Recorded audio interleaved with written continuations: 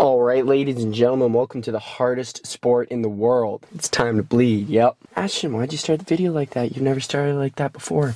I looked at my analytics of my YouTube videos for like the first time in a while, because I don't really care too much for the videos to blow up. But it said, for some reason, you know, the biggest thing that's the most important for YouTube videos is your first 10 seconds to, you know, grab their attention. And everyone hates when someone says, oh, my sport's the hardest. Every sport is hard, you know, in their own way. So this needs more coordination, this needs more flexibility, this needs more strength, and this sport and this sport.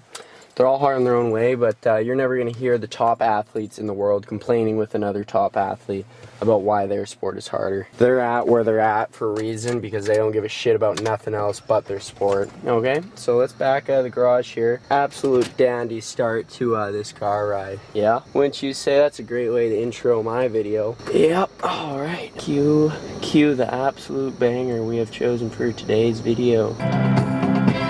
It's your heart. It's alive, it's pumping blood. Yeah, okay. Off to the gym, dandy. Off to the gym for first training. First of two beautiful trainings, okay? Alright, let's discuss the competition on Friday, because, you know, this is our first car ride talk since the comp. I want to talk about it, okay?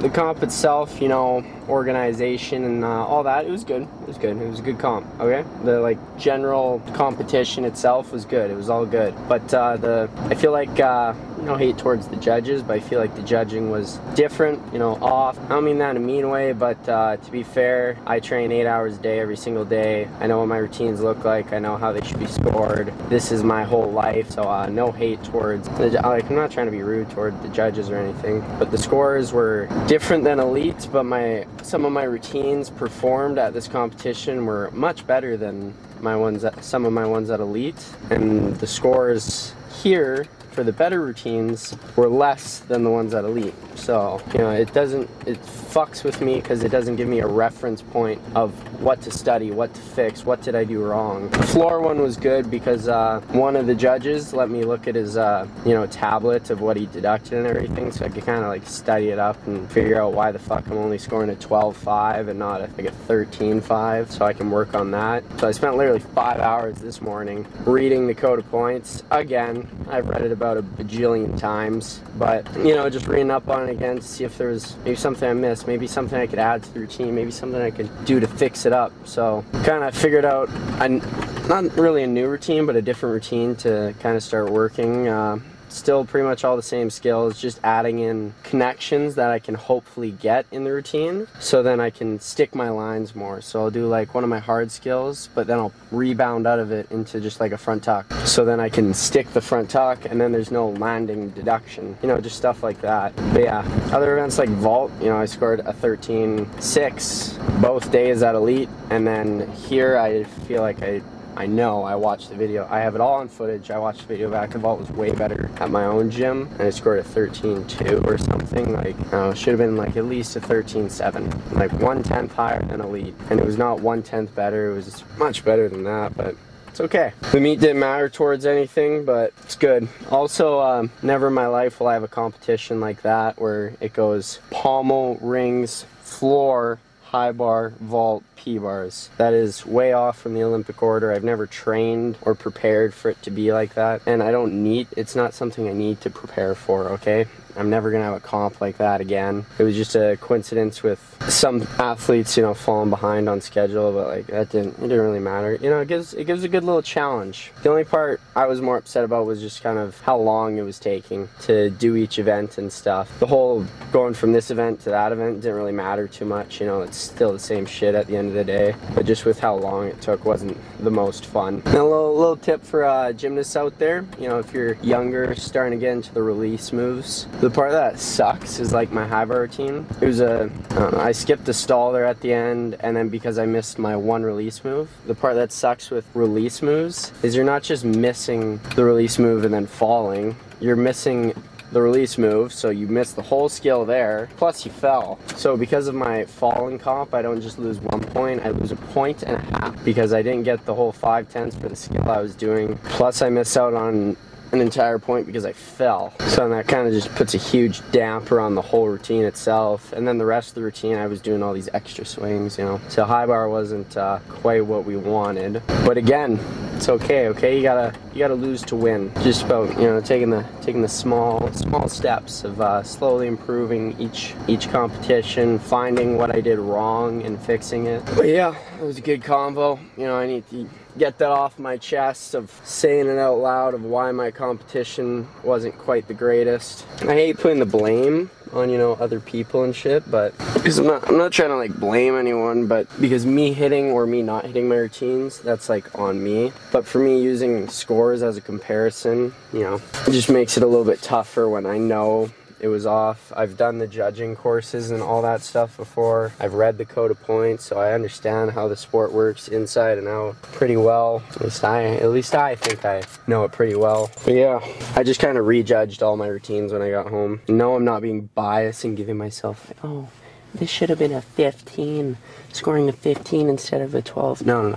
Like, when I went and rejudged all my routines, I got 5 extra tenths here, 1 extra tenth there on this routine, 3 extra tenths there. And it doesn't sound like much, but when you do 6 events and you tally it all up, it adds like 3 more points to the routine. So it's like, okay, yeah, I get it. You messed up my floor, pommel, or whatever by a couple tenths. But then if you mess up the next event by 3 tenths, and the next one by 4, and the next one by 2, it all adds up, and then you got 3 extra points of mistakes that could have been added to my all-around score because I'm doing all 6 events. If I was only doing 2 events and there was like 2 tenths here and 1 tenth there, then it's only 3 tenths missing, but you know, you get my point, okay? Anyways, we're at the gym, the red zone, the dead zone, the kill zone, the war zone, okay? Let's get to work, shall we? You know, right here, handstand conditioning. Let's get it.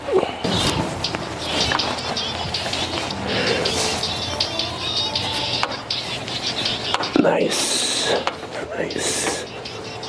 Okay, that's good.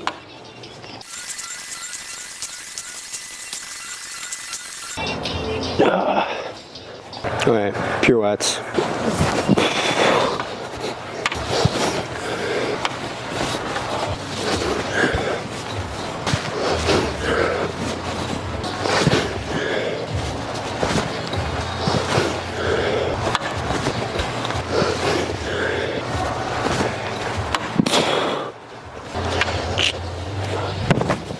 Alright, reverse pirouettes. By the way, when I do pirouettes for New Year, 3 my good way, and then I do 3 my bad way. That's why the first 3 were really nice, and then the second 3 were all loose. Because one way, you know, I'm really used to it, feels right, it feels good. The other way just feels like so out of this world, really off. Except for reverse pirouettes, both ways feel relatively good, but for pirouettes, good way feels really good, bad way feels fucking insane. You should give it a try, doing pirouettes both ways. It's good for working your control, helps with P-bars. When you do your routine, and if something's messing up and you catch one skill over here, well, you worked pirouettes or bad way, so you have more control. All right, reverse.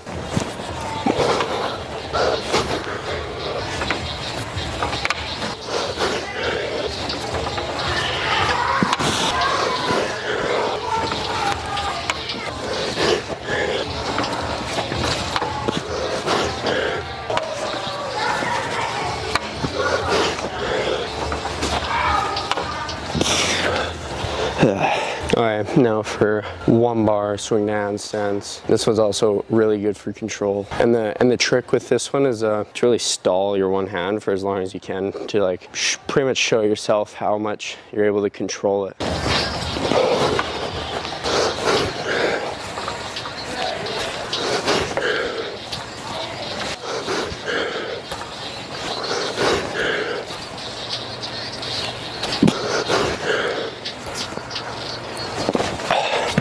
That was 5. Only need to do 5. Next. Okay, Japanese handstand.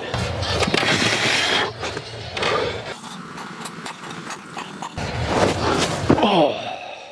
Alright, so we normally use these we normally use these rings, but they seem to be off-centered. So we started using these ones, but they're also off-centered. So now we're gonna start just doing it on the real rings, which is easier, I guess, because the length of the rings is like a shorter cable, which is much easier to kind of hold in a handstand. Whereas when I did it before on the long cables, it's harder to like hold that in because the length of the cable's longer. It's hard to explain if you're not a gymnast, but the longer the cable, the harder a handstand and any sort of strength move is to hold. So now we're just gonna end up doing it on the real rings from now on because both those rings are off. So I'd be in a handstand like this instead of like this, which will over time work the muscles differently and not really work them the way I want them worked. So real rings from now on, I guess. No more counting to 7 straight to heaven. That's sad. Sad day. All right, let's zoom it in a bit though, so it's not way back. Yeah, it's good enough. Okay.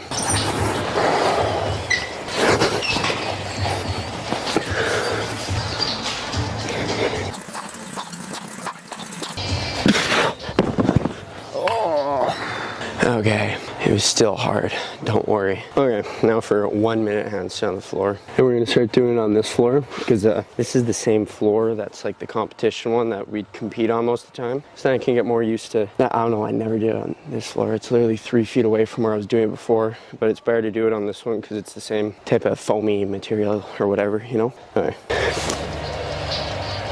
Deadly.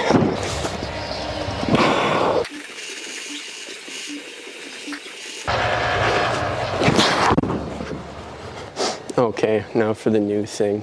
This is the second time doing it now. We did it last morning training, which is literally like last week. Last Tuesday, 7 days ago, was the last time we did this, I guess. Just because we had the whole Wednesday training, and then podium training, and then the comp, and then, you know, a whole bunch of stuff, you know, get in the way of these press to handstands that we are about to do right here, okay? Literally just 5 press to handstands, and that's it.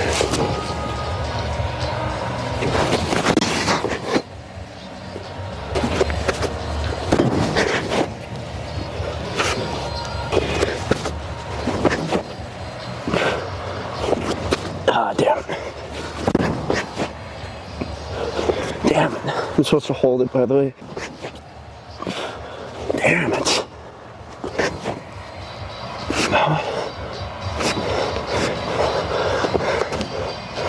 Okay, if we could hold one of them, that'd be fucking splendid.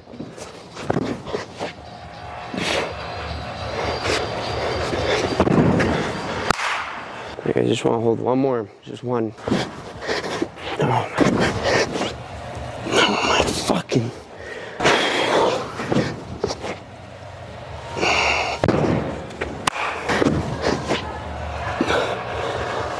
Why can't I hold a handstand? Okay.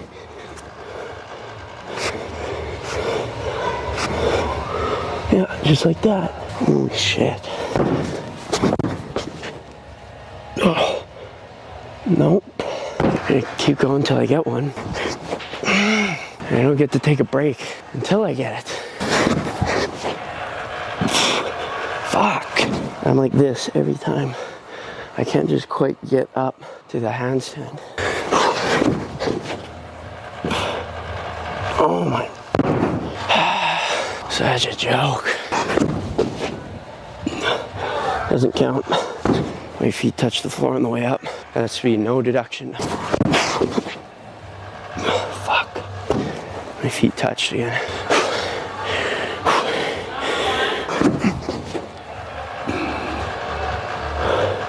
Fuck.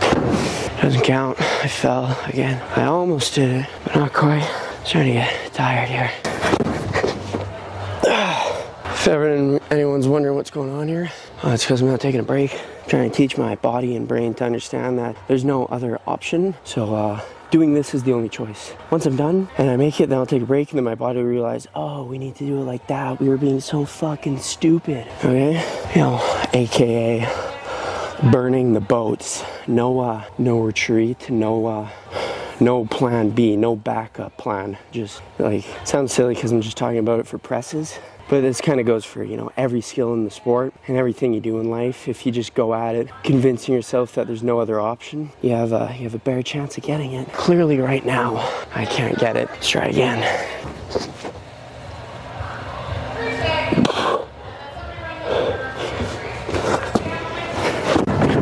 There, did it. Good job. That is the lowest valued skill in my floor routine.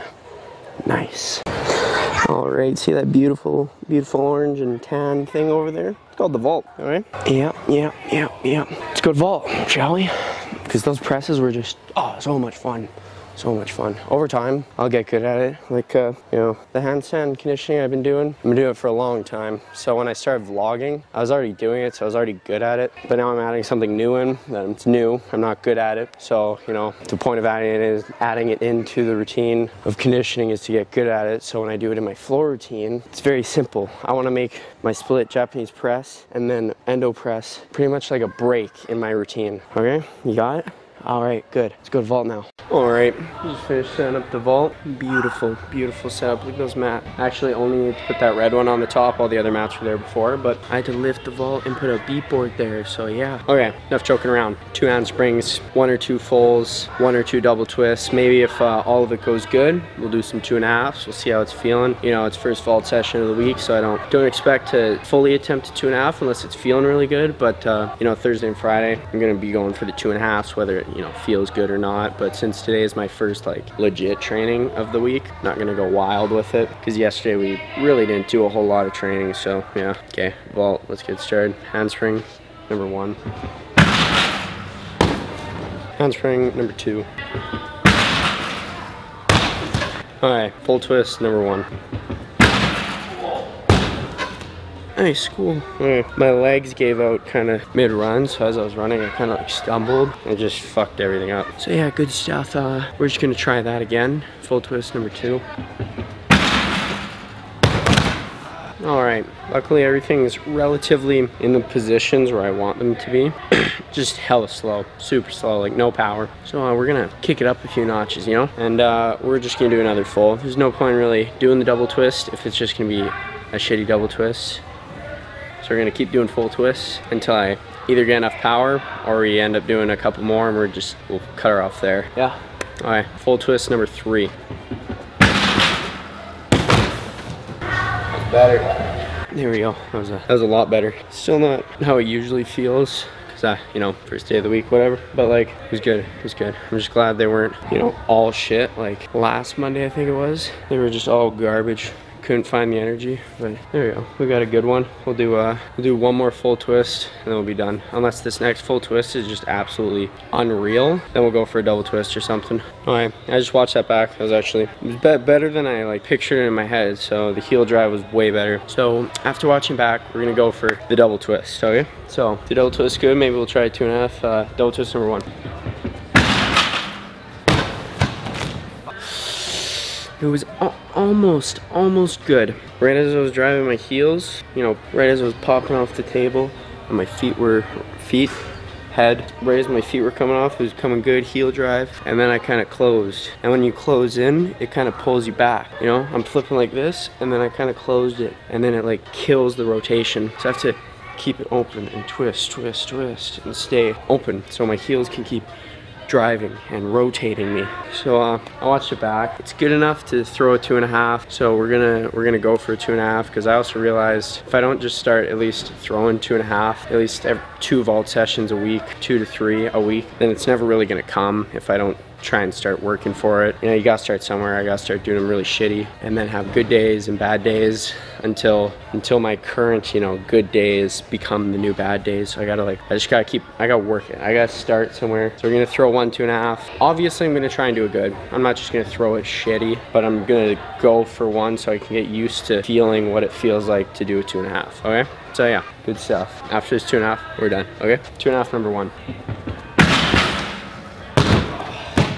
All right, as my hands hit the table, I knew I wouldn't make it to my feet because it was like so closed in and not opened up. But I still went for the whole 2.5. It was good. I finished the twist, brought it to my ass, but whatever. Gotta start somewhere. But you know, it's pretty good considering this vault session started off with me not even sure if I want to do a double twist. So yeah, so this is my, I'm not using the vault session where I landed at 2.5 because that day just felt really good. So we're gonna use today as my kind of, you know, relative reference point of how my 2.5 normally is. But yeah, let's do some landings. Let's do some landings. Let's go do some landings now, okay? All right, 1 stick of everything, and we're done.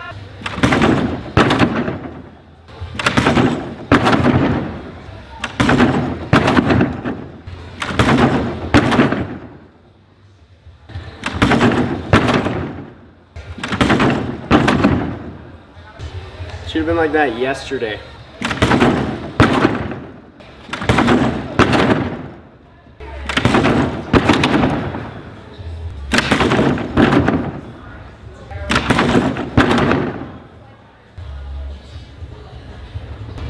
Deadly. See, that's how landing should have been yesterday. A couple things landed, and then we get the stick. Not fucking 20 tries to stick a back tuck half turn. Good stuff. Okay, that's the end of first frame. See you guys in second training. All right, ladies and gentlemen, welcome back to second training. We're getting started on floor here, okay? I don't think we're gonna do any double doubles today. I kind of want to work on my rebounds. So it might just be like basics type of stuff. We'll see. We'll see. We'll get started and we'll see you, okay?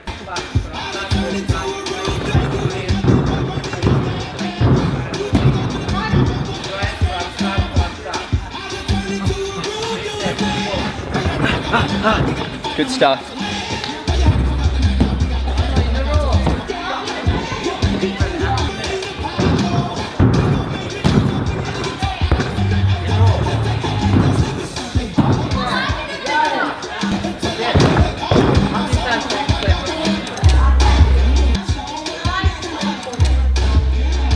Dance party over here. Oh, oh, oh, oh, oh. Oh, oh.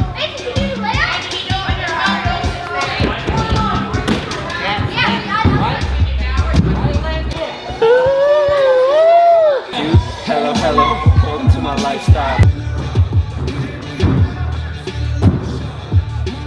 Alright, chat. It's gonna be really cool. Deadly! Yeah!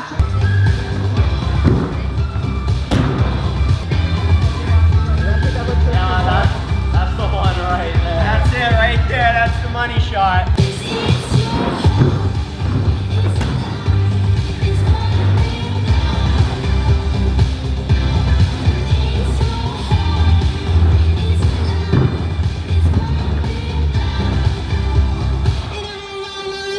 We're working for layout punch double twist. That is the goal. And then I will get an extra 1/10 connection bonus plus an extra 2/10 for doing the front layout. So yeah, should help with the routine.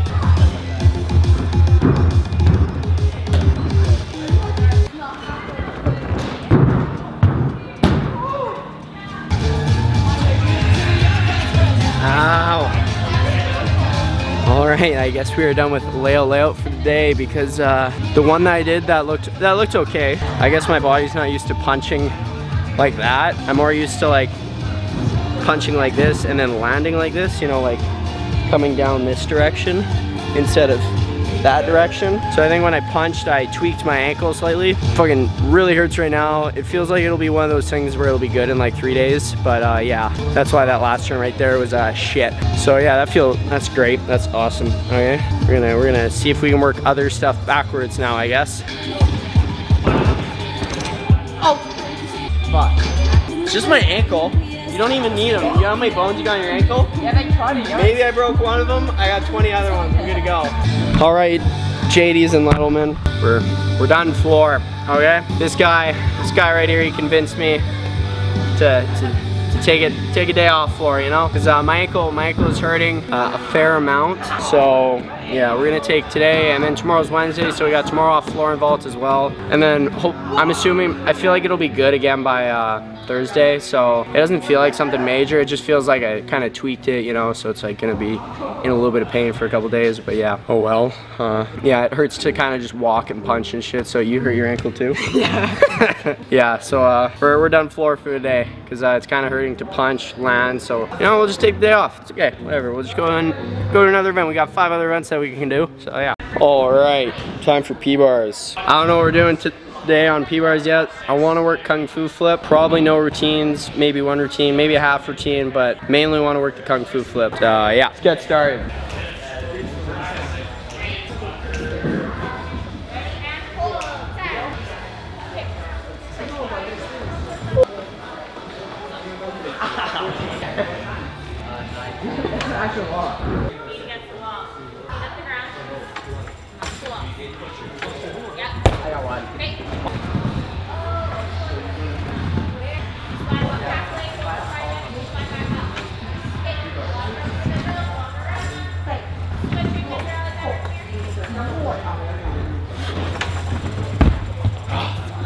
pretty good. Good stuff. Okay guys, we're gonna start working kip on the side of the bar so I can use it as a save for my Stutz 1 or my 1 1/4. So if I overdo it and fall down, I can do a kip up so I don't fall like I did day 2 at Nationals.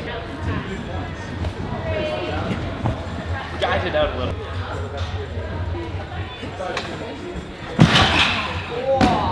There we go, almost got it. I got this, I just gotta commit. Commit, just commit. 100%, give it everything you got. It looks like this. You gotta kick it straight up to the sky. See, did it! Third try, let's go.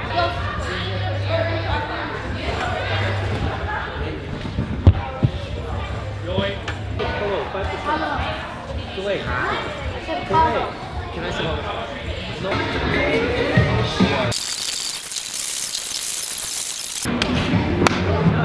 Kung Fu flip, let's do it. Attempt number 1.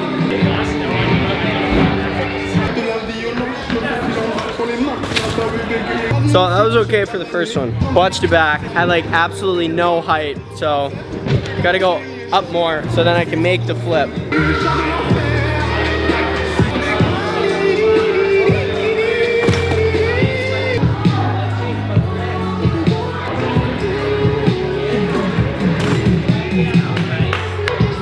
Alright guys, that Hamna was deadly.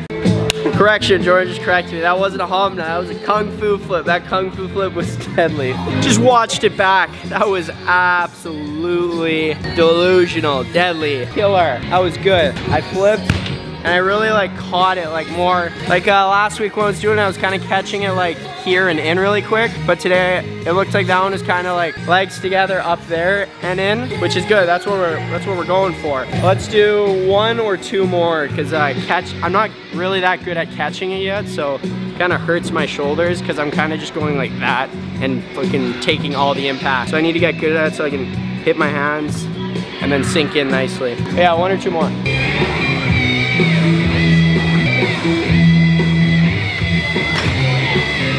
That was good. Just traveled really far.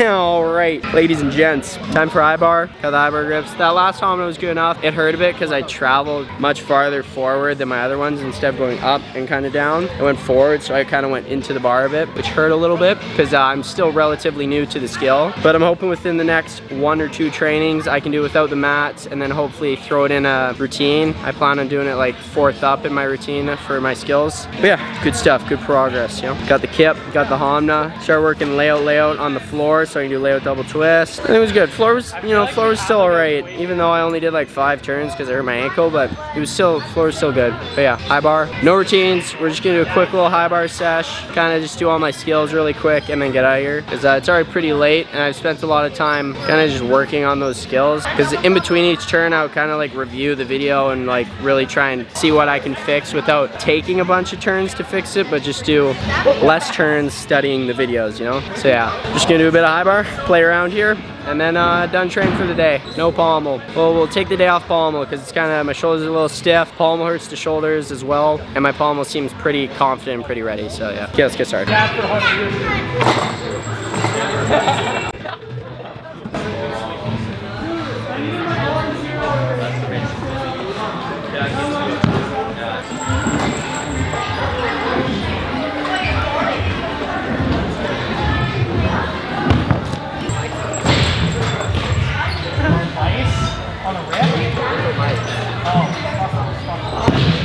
Release moves are off. We're gonna work different skills instead. We're gonna try quast, which is like giant pop full turn. Haven't done it in a long time. Let's give her a go. I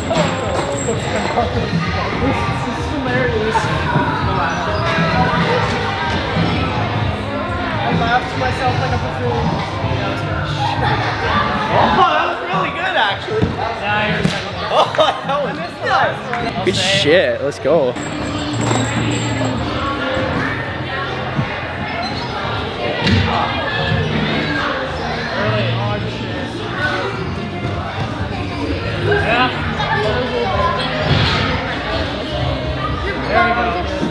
We're getting better and better.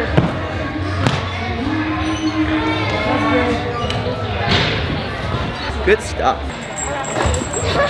Okay, stop.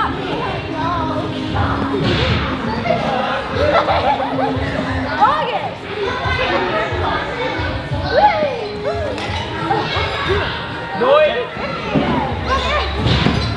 All right, that is absolutely insane. Again, I have watched lots of videos of people training that skill, and I really like studied it, and I got lots of notes about like kind of how to work it, but I haven't worked it in a long time. And again, no fear. I just had no fear when I went for the skill. I just went super early, really went for it, and it was good. Good stuff. All right, now we're gonna try to catch one Coleman.